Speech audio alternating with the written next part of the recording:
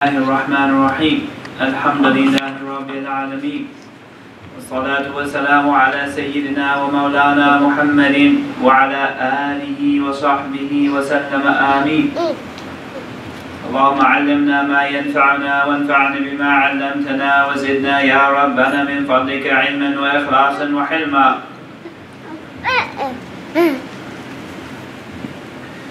يروي إمامنا يحيى ابن شرف النووي رحمة الله عليه ونفعنا الله بعلومه وبكم آمين بسنده عن أبي بكر الصديق رضي الله عنه,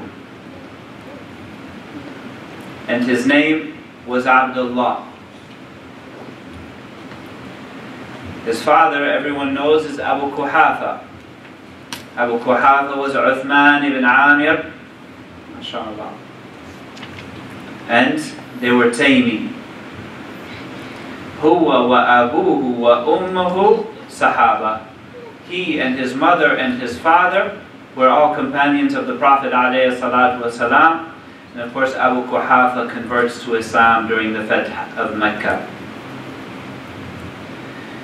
Abu Bakr as-Siddiq says, رضي الله عنه, نظرت إلى أقدام المشركين ونحن في الغار وهم على رؤوسنا. I looked to the feet of the mushrikeen of Quraysh who were looking for the Prophet alayhi salatu wasalam, and they had decided that he needed to be killed, and they were in the cave outside of Mecca, Thawr, and the cave is low, and so they were down, and the mushrikeen are walking right up high at the mouth of the cave, and he said he could see their feet, and if they looked down they would see our heads inside the cave because it was extremely small space. فَقُلْتُ يَا رَسُولَ اللَّهِ لَوْ أَنَّ أَحَدَهُمْ نَظَرَ تَحْتَ قَدَمَيْهِ لَأَبْصَرَنَا. I said, Messenger of Allah, if one of them just looks down to his own feet, he's going to see inside the cave, right? And they're going to catch us. So, the beloved of Allah subhanahu wa ta'ala, the final messenger to the universe, Muhammad sallallahu alayhi wa sallam, sent to the world to bring compassion, sent with the revelation that is still intact until this day, the Quran, subhanallah, turns to him and confidently says, مَا ظَنُّكَ يَا أَبَا بَكْرٍ بِإِثْنَيْنِ اللَّهُ ثَالِثُهُمَا. What do you think of two people? Allah is their third. Right? We're okay. In the Quran, he says, Allah subhanahu wa ta'ala speaks of the incident saying that he said to his companion, لَا تَحْزَنْ إِنَّ اللَّهَ مَعَنَا. Don't be anxious. Don't be worried. Don't be afraid. Allah subhanahu wa ta'ala is with us. If you have a good friend and you're going through a hard time and that person reminds you that you're not alone, oftentimes that can really do wonders for your heart. Right? But what if Rasulullah sallallahu alayhi wa sallam turns to you and you're stuck in a tight spot with him and he says, don't worry, Allah is with us. This is the 8th hadith in the chapter 7 of Riyad al-Salihin, Gardens of the Righteous. And the chapter is on certainty and relying on Allah subhanahu wa ta'ala. Here is a lesson in certainty. Here is a lesson in tawakkul. And we said last week that relying on Allah is only the fruit of certainty. It's certainty that will get you there. And when you feel that you can trust in Allah subhanahu wa ta'ala and place your affairs in the hands of Allah, now there's only going to be peace of heart. If you want to get to that place, the course to certainty is the one to follow, to increase that certainty. How does certainty increase? Certainty is a gift, first and foremost, that's given by Allah. You can't snap your fingers, you can't buy it off the shelf. But if you want it, you can get there. And the first way to certainty is to engage in your prayers, to have moments of intimacy with Allah subhanahu wa ta'ala, to recite the Quran, right? Just recite and recite away. Be with the Quran, because you're reciting the words of Allah subhanahu wa ta'ala, and they are a balsam, they are a salve for the heart that puts the heart at rest. If you get anxious reciting the Quran, right, will bring your heart to a stillness. Certainty itself comes from yaqana, which is to be still, not to be fluttering around. There are many ways to certainty, and there is many ways to certainty as there are people who need to get there. For some, it's when they find their dua that they just made being answered, something that they've asked for, and when it happens, they know that this is only from Allah subhanahu wa ta'ala. There's some peculiar people who might even increase in certainty from rational theology, right? But that's a small group. Oftentimes, we go to rational theology for the wrong reasons, and we don't understand the effect that it's supposed to have, the benefit that comes from it. Making remembrance of Allah subhanahu wa ta'ala, making your occasional supplications, being with Allah subhanahu wa ta'ala as much as possible, following the sunnah of the Prophet alayhi salatu wa salam. No. Subhanallah. And of course, going back to the theology, understanding who Allah is and who the slave is. Understanding the difference between the infinite and the finite. Subhanallah.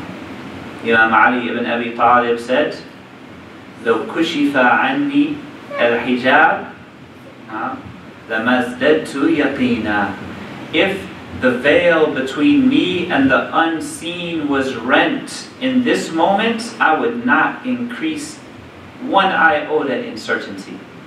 Right? He was already there. He was already there. When they first go into the cave, Abu Bakr goes in first, radiallahu anhu. And he makes an incredible effort to make sure that it's safe from any type of scorpions or snakes or any other of these harmful animals in the desert. Right?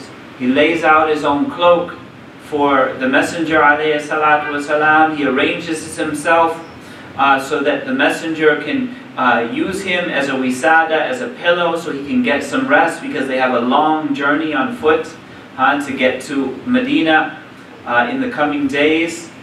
And when the Quraysh are looking for them, Abu Bakr is distraught with fear and anxiousness, and not because he's afraid for himself, but he's worried for the Messenger of Allah subhanahu wa ta'ala.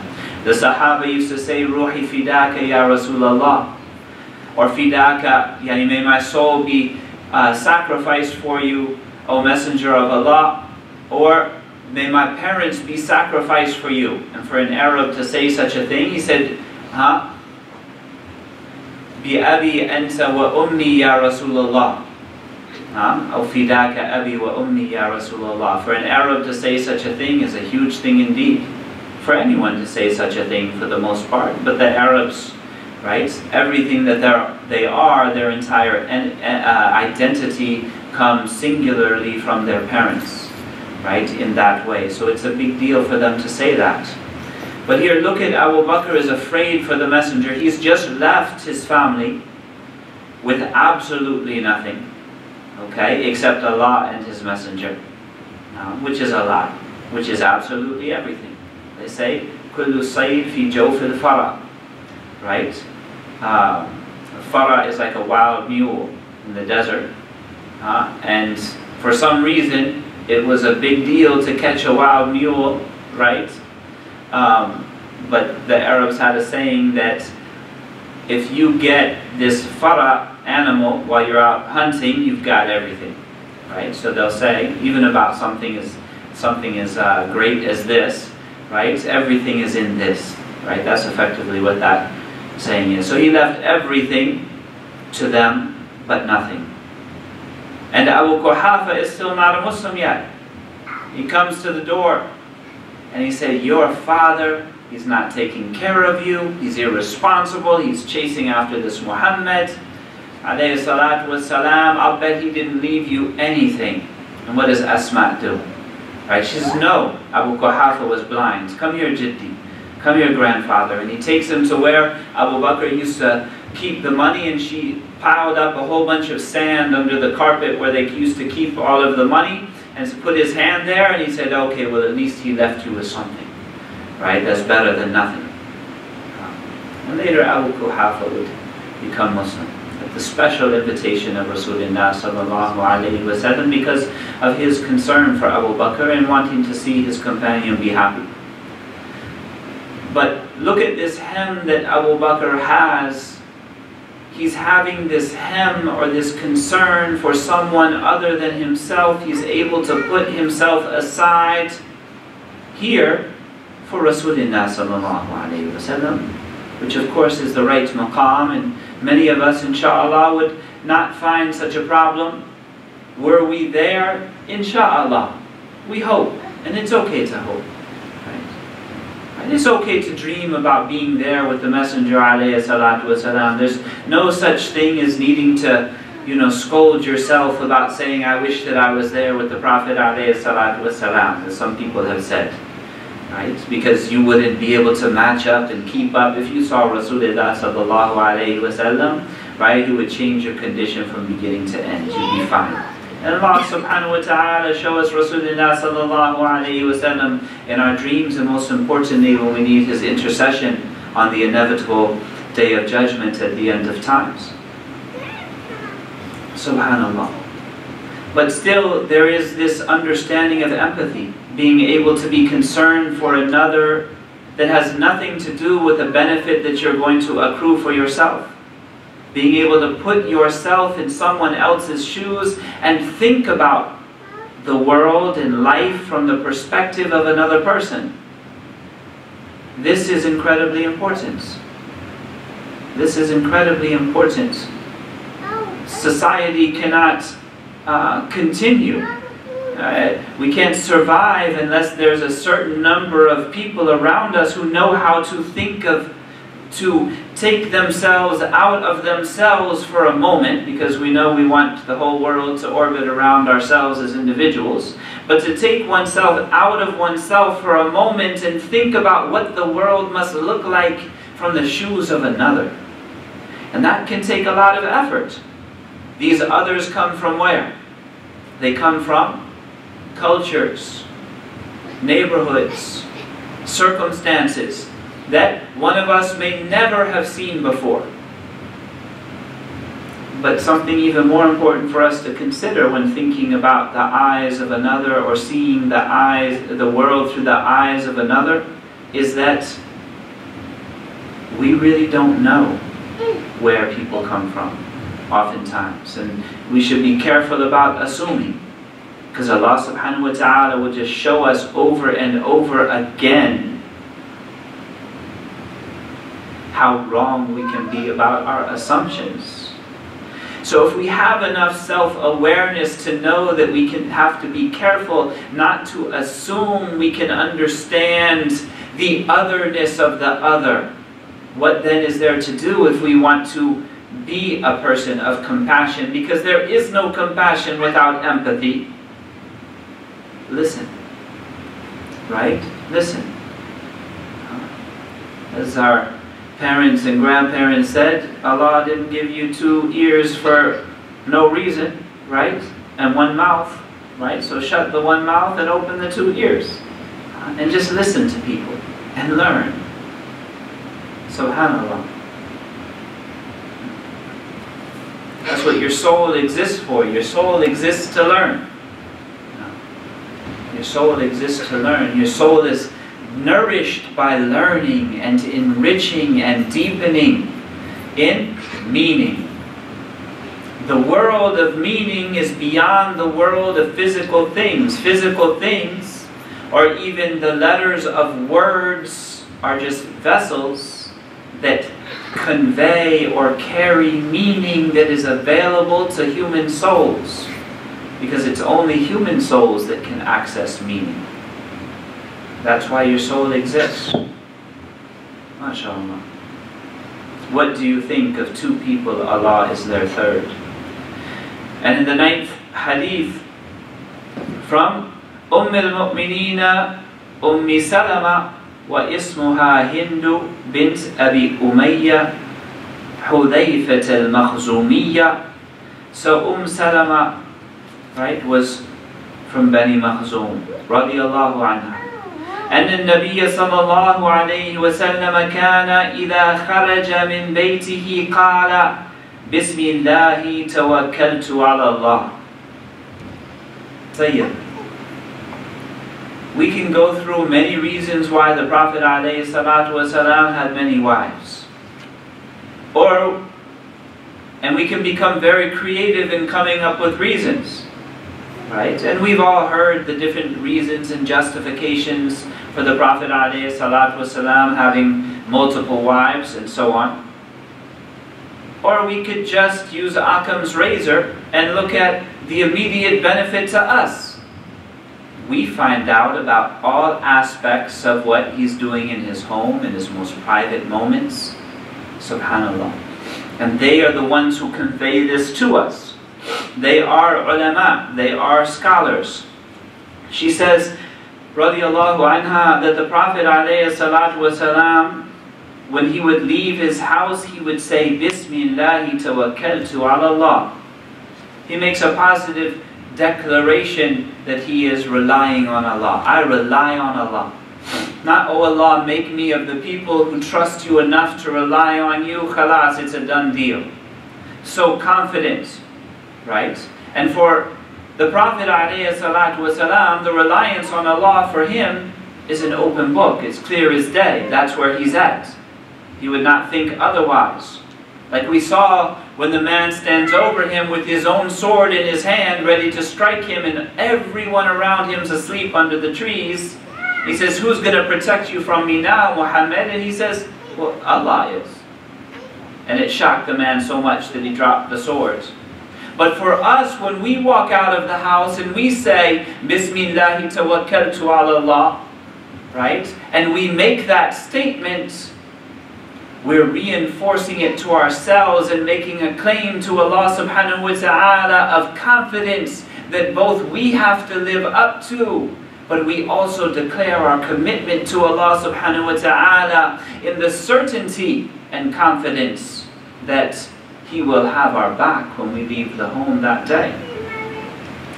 Bismillahi, I rely on Allah. By the name of Allah, I rely on Allah. Allahumma inni a'udhu bika an adilla aw udalla.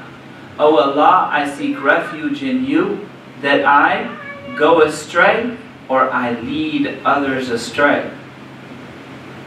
Well, there's another facet of empathy. Not only am I concerned about myself, but I don't want to do damage to others as well. Aw azilla aw uzalla, or here adilla aw udalla, that I lead, that I go astray or am led astray by another, or azilla aw uzalla, that I slip up or someone causes me to slip and fall, or slip and fall, because there's different ways of slipping and falling, right? Someone might slip and fall and scrape their knee, and someone might slip and fall and lose everything they hold dear. Allah protect us. Allah protect us from those who might do us harm intentionally or unintentionally, and protect us from ourselves and the harm that we might do to ourselves intentionally or unintentionally. Aw adlima aw udlama, that I oppress another person or another person oppresses me. Or ajhala aw yujhala alayya, or that there's two ways to understand this, that I do something out of ignorance or fall into ignorance of something that I need to know, or people misunderstand me, that I fall into misunderstanding or misunderstand something that I need to know, or I am misunderstood by others. And then there's the alternative meaning of jahl in Arabic, which is I lose my temper, right? That I lose my temper or someone lose their temper with me, right? Both of them, right, can work here. And both of them, both of those situations come from ignorance. Now, Allah, subhanallah. It was a beautiful dua. Hadith number 10.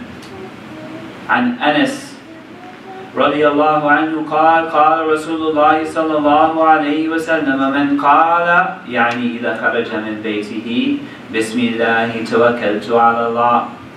Anas ibn Malik,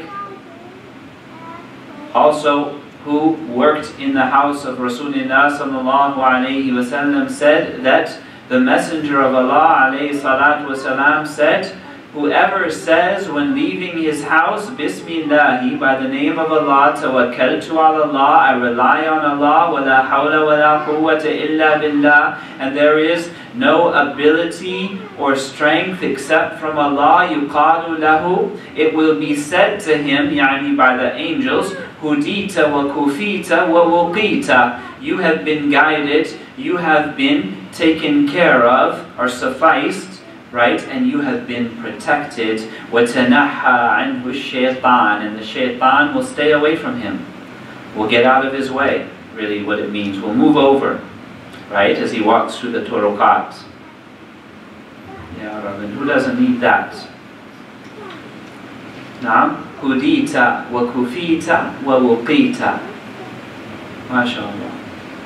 Hadith number 11, also on Anas رضي الله عنه قال كان أخواني على عهد النبي صلى الله عليه وسلم وكان أحدهما يأتي النبي صلى الله عليه وسلم والآخر يحترف. There were two brothers during the time of the Messenger عليه الصلاة والسلام. One of them would come and learn from the Messenger, the Prophet عليه الصلاة والسلام, and the other would make a living working in the markets. فَشَكَى الْمُحْتَرِفُ أَخَاهُ لِلنَّبِيِّ صَلَّى اللَّهُ عَلَيْهِ وَسَلَّمَ. So the one who worked in the markets complained to the Prophet ﷺ about his brother. And he said, لَعَلَّكَ تُرْزَقُ بِهِ.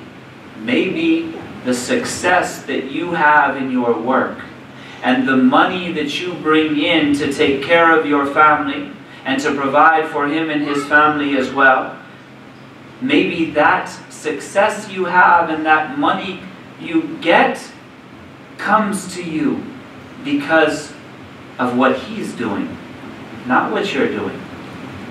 Because we also believe that la hawla wa la quwwata illa billah. There is no ability and there is no power except from Allah subhanahu wa ta'ala. Allah is the razaq, Allah is the sustainer.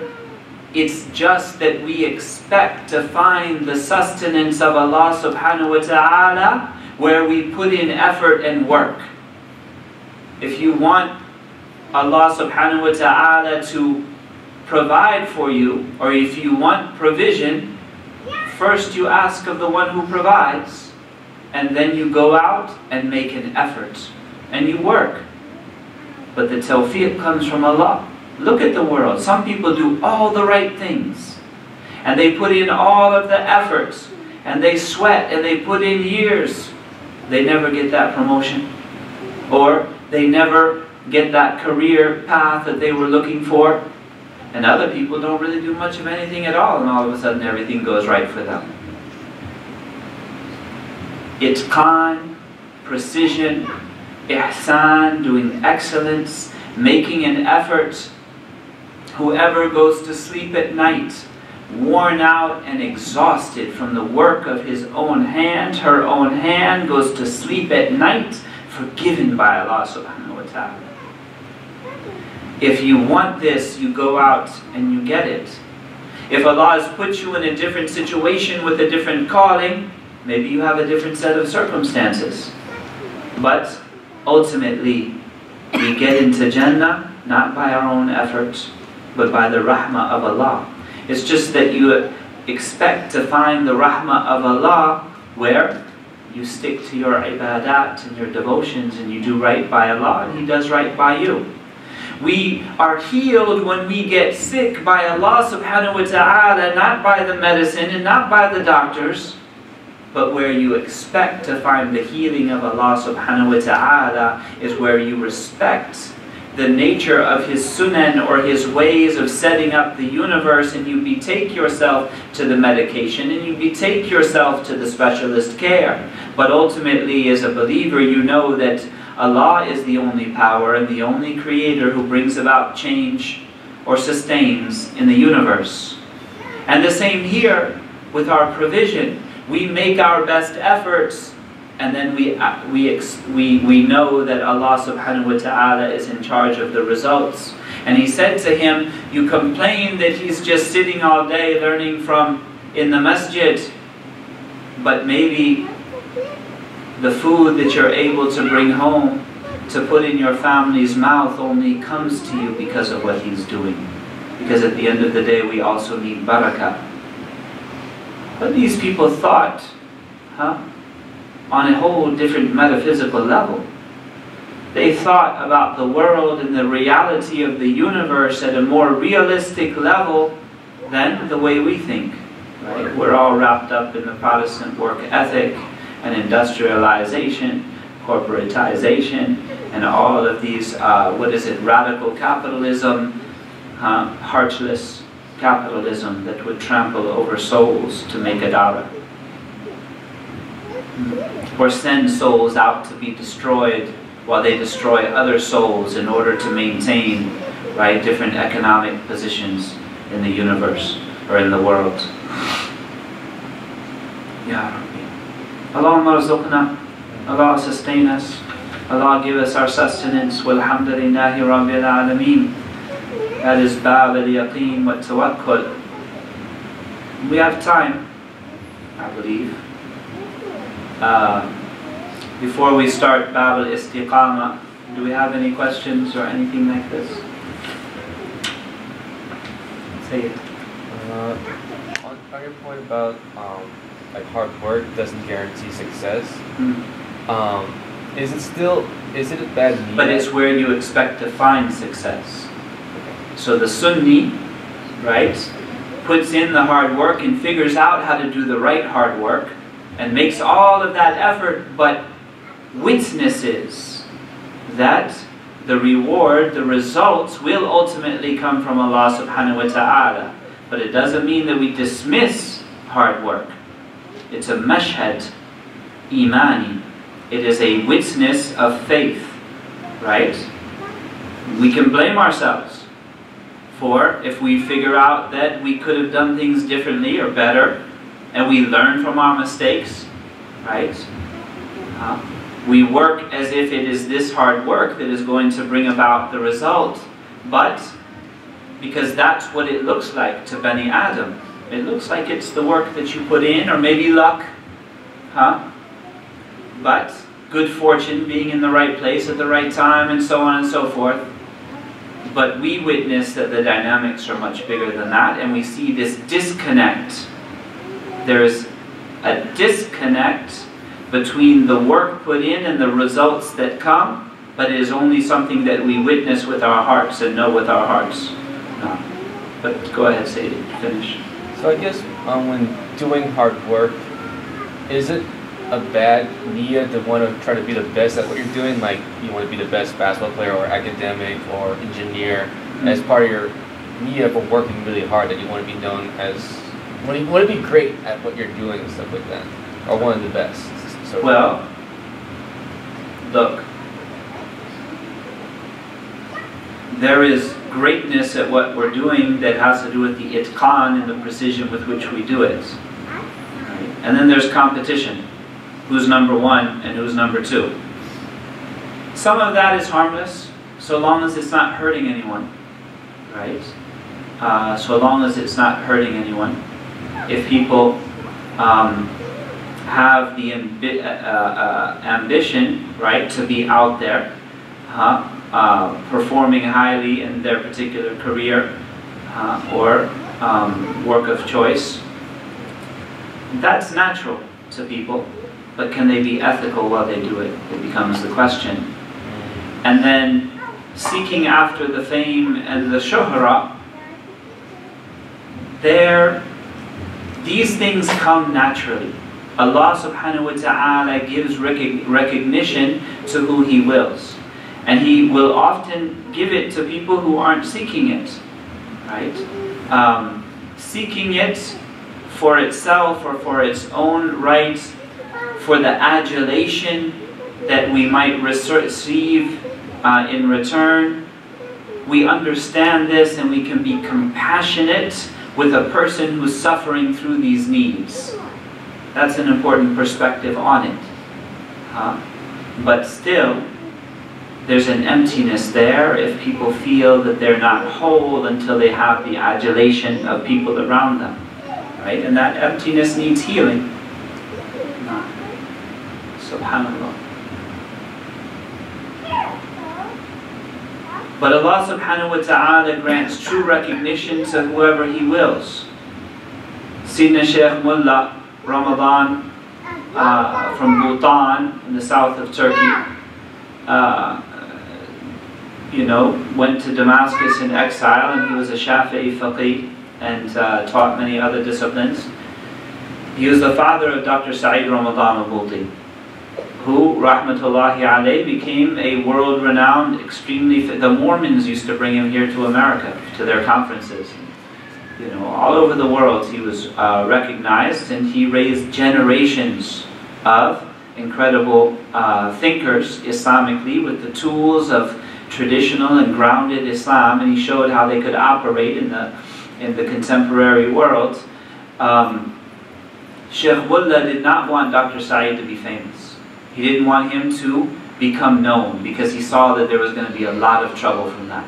Whether it's jealousy or having the government come down on you, recognition can often not bring a lot of good, and nor is it very pious. And Shaykh Mullah was very, very pious, very humble but confident, right, and courageous. But he didn't want Dr. Saeed to become famous. The interesting thing about Dr. Saeed, though, he didn't want to be famous either. He loved writing, and he wanted to write his books. To his dying day, right, all he cared about was getting time to write, especially even before he retired. But the thing is that he never pursued the means to fame. He never looked for it. He never desired it, but it came to him anyway. Allah gives it recognition to who He wants. And being able to see that and deal with it is a part of spiritual maturity. No. Anyone else? Bab al-Istiqama, chapter 8, the chapter of uprightness in deen, religion. Allah subhanahu wa ta'ala says in the Quran, فَاسْتَقِمْ كَمَا أُمِرْتَ. SubhanAllah. Be upright as you are commanded. Of course, the Prophet ﷺ famously says, شَيَّبَتْنِي هُودْ وَأَخَوَاتُهَا.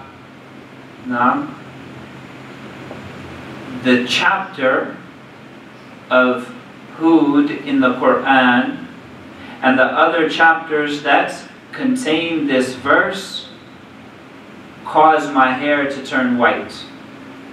When Allah subhanahu wa ta'ala commanded, be upright as you are commanded.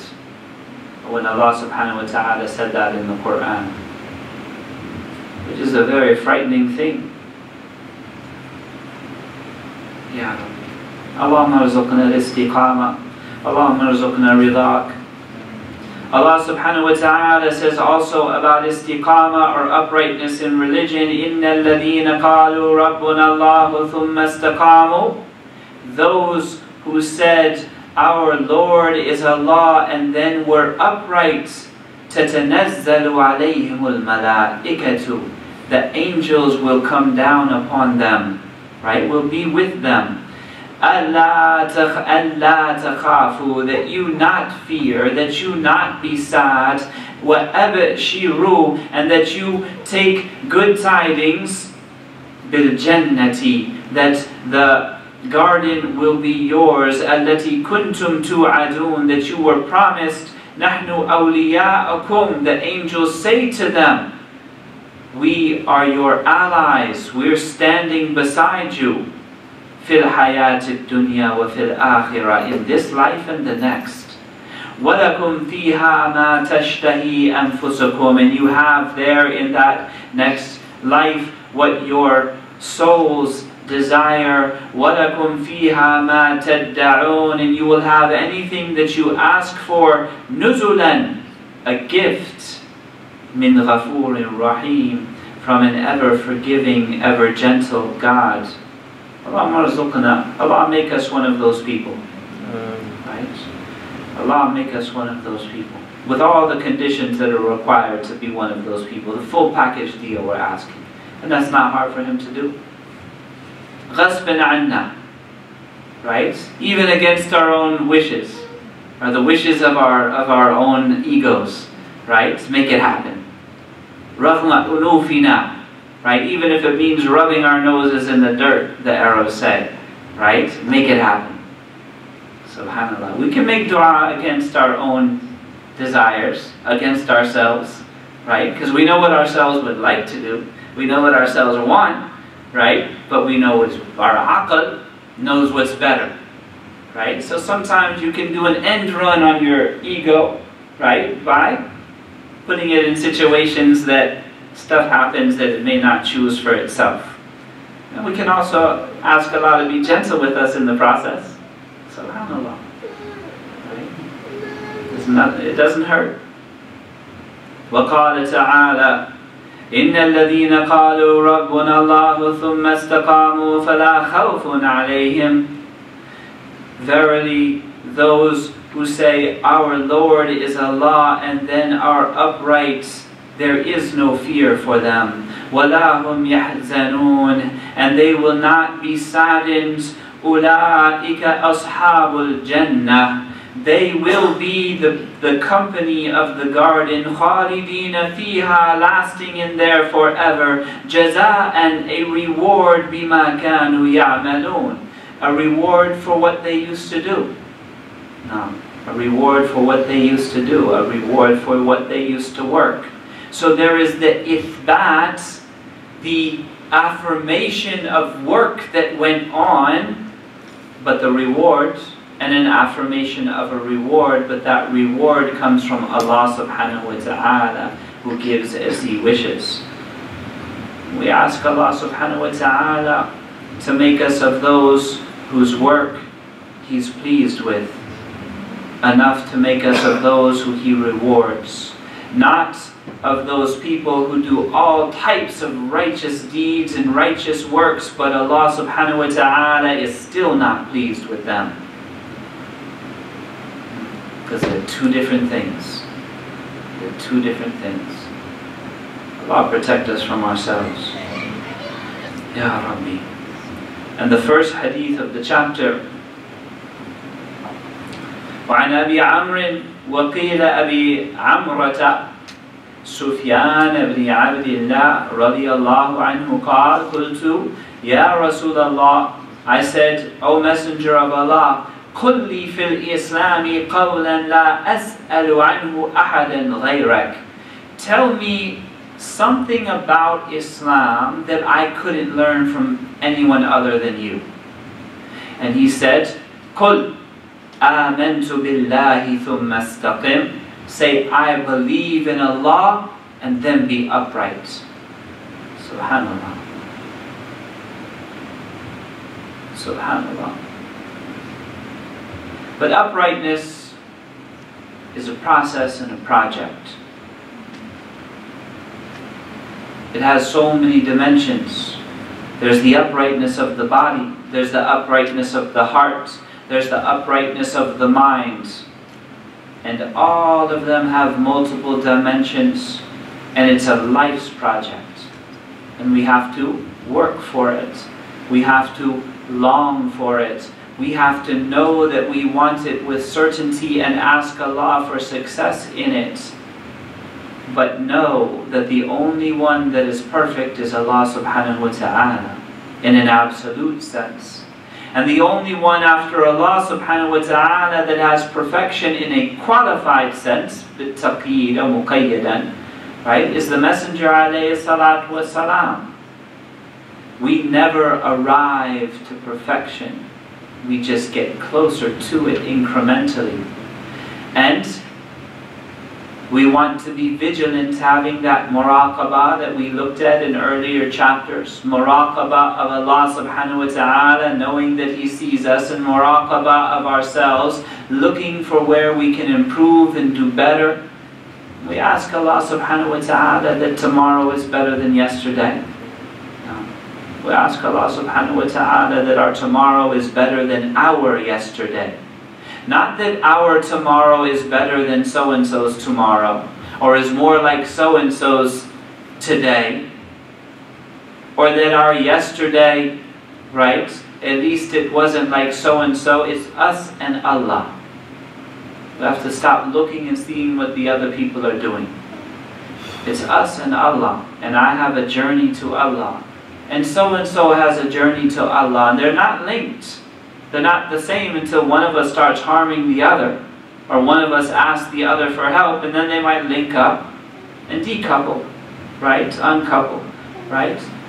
From here to there and so on. But the choices that I make are my choices, and sometimes they impact others or have to do with others. But at the end of the day, the narrative and the story is mine, and sometimes you find someone that helps you get there, that helps you along the way, fellow travelers.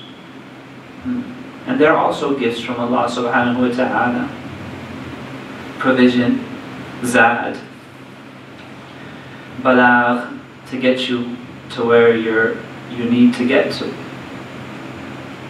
The second hadith of the chapter, عن أبي هريرة رضي الله عنه قال قال رسول الله صلى الله عليه وسلم قاربوا وسددوا واعلموا أنه لن ينجو أحد منكم بعمله. خلاص.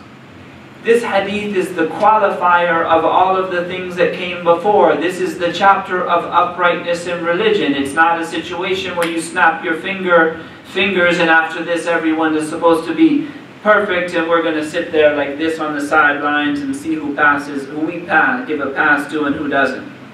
No one's sitting there with the cards, right, holding up the cards at the end to see how many points you got on Dancing with the Stars or Dancing with the Muslims, even though it feels like a dance way too often, right? And there's a lot of judges.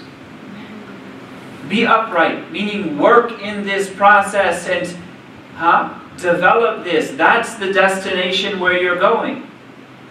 And it's not for us to judge who's gotten there or not, because ultimately we don't know what's inside people's hearts. We don't know that this person is nowhere close, and we don't know that this person has their foot in the door of Jannah. Only Allah subhanahu wa ta'ala knows this. And what are we doing looking over at this and looking over at that? But because we know of ourselves that we fall short, we shouldn't also become delusional that it would sure be better if maybe we could switch up the teachings of the Deen of Islam and make them different. Make them more in harmony with what my particular ego wants and the egos of my friends. No. Or say that istiqamah is not an objective to be achieved. Let's just say that istiqamah is something that is amazing and beautiful and serene and razeen and has its razana. And I fall short. But one day, inshallah, I'll get there because I love it and I love its true people. And I wish to be there. And I want to move in that direction. Rather than say that that's just not an objective. It is an objective. And the believer is the one who wants to get there. Subhanallah. We don't snap our fingers and then everybody is expected to be perfect. And here, Abu Hurairah says that the Messenger alayhi salatu wasalam said, قَارِبُوا وَسَدِّدُوا. Get as close as you can and try to be as precise and correct as you can. Make an effort to get as close to the mark as you can. And know that not a single one of you will attain salvation by his own works, by his own amal, by her own efforts. It's a gift from Allah subhanahu wa ta'ala that He gives to who He wants. But if that's the gift that you want, is being free and clear after the end of time or after the end of your moment on the face of the earth, then the place where you expect to find it is in making a sincere effort to do as well by Allah as you can. In another narration that's attributed to the Messenger alayhi salatu wasalam, he says, Siru ilallahi urjan wa makasir. Travel to Allah even if broken and crippled. Another narration says, don't wait for good health, because waiting for good health is like being suspended without any action or being jobless or unemployed. Right? Ta'ala. Right? Siru ilallahi urjan wa makasir. Get to Allah as you are. Don't say I'm not ready yet. Don't say when I turn 40. Right? Don't say K to a K to a Kate. Right? What's K to a K to a Kate in English? Such and such and something like that. Right? Don't say these things. Just do what you can. And if all you can do is when you wake up in the morning is to just look at the ceiling and say, La ilaha illallah Muhammadan Rasulullah. That's something. That's all you can do. Just don't let the rope between you and Allah be severed. Don't give up. Don't get cynical. Cynicism is, what is it in cardiac medicine when part of the heart you get the jalta, whatever that is, I think it's a stroke or something like that, right? You get the jalta and part of the heart remains like hard and knotted up. Cynicism is the same thing, right? Part of the heart dies with cynicism. Don't let yourself fall into cynicism, right? Because it's loss of hope. Right? Never give up on Allah. Because Allah doesn't give up on you. And that's a gift that deserves a little bit of shukr.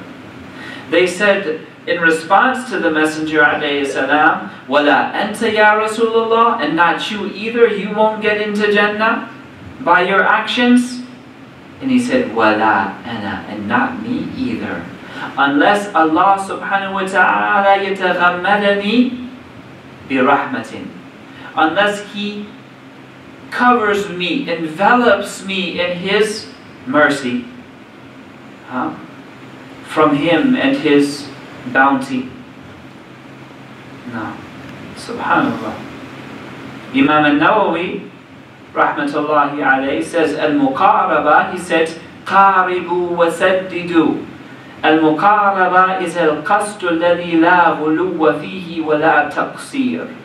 Getting near is, muqaraba in this way, is an intention, a resolve, or to intend in a direction that doesn't involve extremism or utterly falling short to the point of not caring at all. And sadad, being precise, is al-istiqama wal-isaba, right? Is being upright and hitting the target. Yeah. What is saddid? Saddid is aim for the center, for the bullseye, right? Aim for exactly what you're firing toward. Ya Rabbi. Sallallahu ala Sayyidina Muhammadin wa ala alihi wa sahbihi wa sallam. What time is Isha? The Iqama? Here? 9 o'clock. What's that? 9 o'clock. 9 o'clock. MashaAllah. So we'll stop with 10 minutes to go. And we're at the opening of the 9th chapter. باب التفكر في عظيم مخلوقات الله.